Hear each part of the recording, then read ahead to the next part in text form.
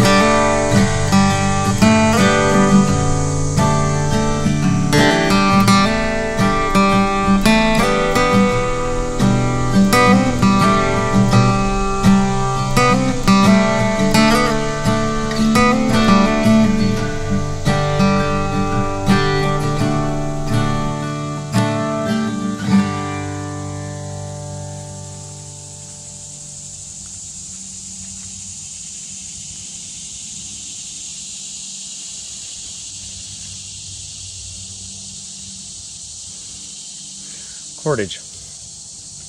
Fibers for cordage. Let's go ahead and get them separated and laid out.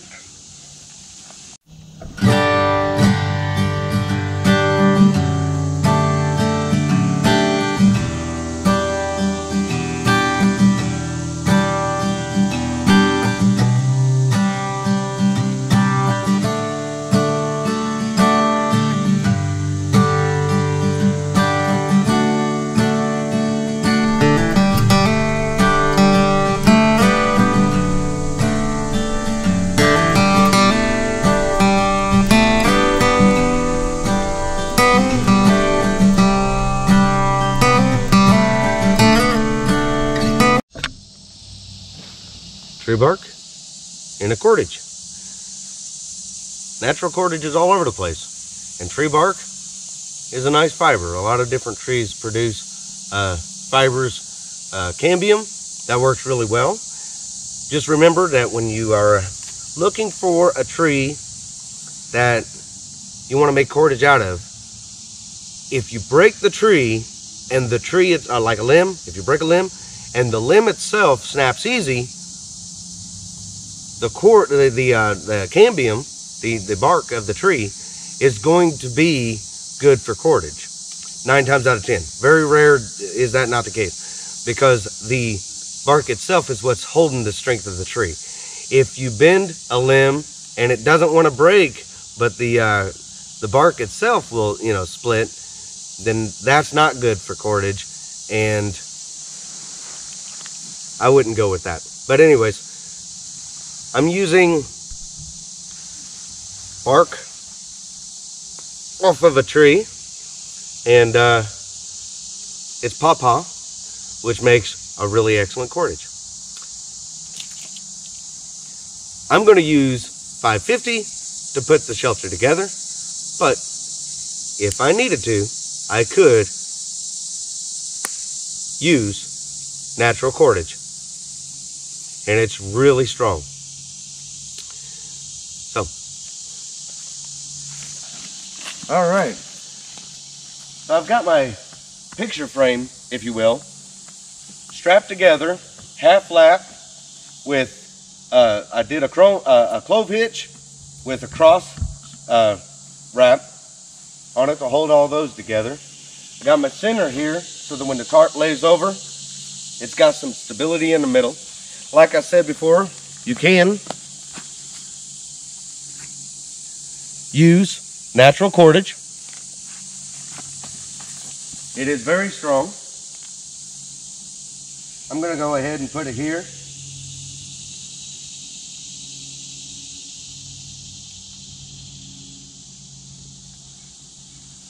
And here. Once I get the tarp on, then we'll go ahead and stake it out, and then that will be done. The shelter part. And then make up a little bed up underneath there, a fire in front. We'll be good to go for a night. In total, it took about, well, it will end up taking, because I only have about 5 more minutes of this right here. It will end up taking overall about half hour to throw it together. It's a lot quicker than some of your lean-tos.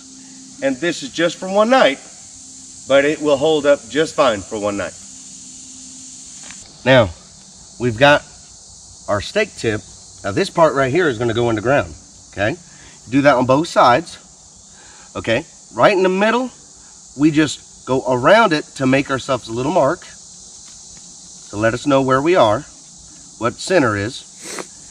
And then we're going to notch in. Now what we're notching in for is because this is where it's going to break. And if we don't notch it in, then this area right here, when we're hammering it in the ground, can split down to wood. So by notching it in, and you'll see when I break it, what I mean. And it just makes the wood around that point a little stronger. Okay? Yeah.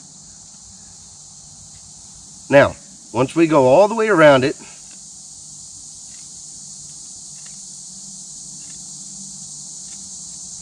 we're going to flip it over and we're going to go this direction back to the center. See how that big like chunk comes out? Mm-hmm. Okay. Once we do that all the way around, we've got our center. That part's done.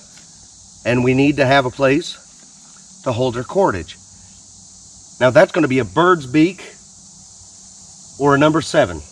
And I like to use a bird's beak opposed to a number 7 because the number 7 is just shaped like a number 7. You know, it's straight this way and straight this way. Where the bird's beak sticks down like this right here and gives something to slide up underneath there, you know, to grab and hold. So, how you do that right there is you exit like this and you come back and you come this direction like this. Okay. Now we've got the center part marked. Yep. We've got both of our bird's beaks cut. Yep. We've got both of our stake tips there. All right. Now it's just to break. Now I like to kind of score this a little bit before I break it, like this. Just roll it, not really putting too much force on it. just letting it roll, and that way when I snap it, see? Okay, now this part right here, just finish it off like this.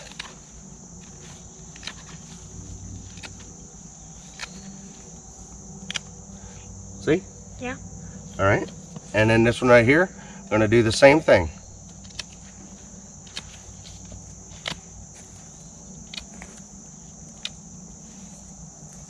See? Yeah. All right, now we are ready to stick this to the ground. Can I stick it to it? Yeah. Where do I stick it to? Eager to do it though, aren't you? You're gonna have to hold that with one hand.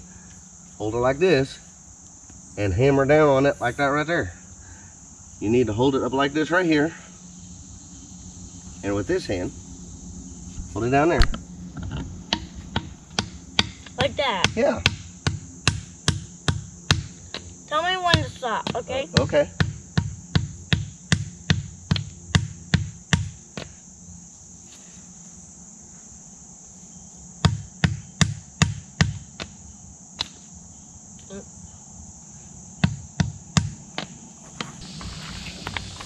Well, here we have it. I didn't show it staked in the back, but of course it is staked in the back. Staked on all four corners. In the back, two, one on each side and one right in the middle.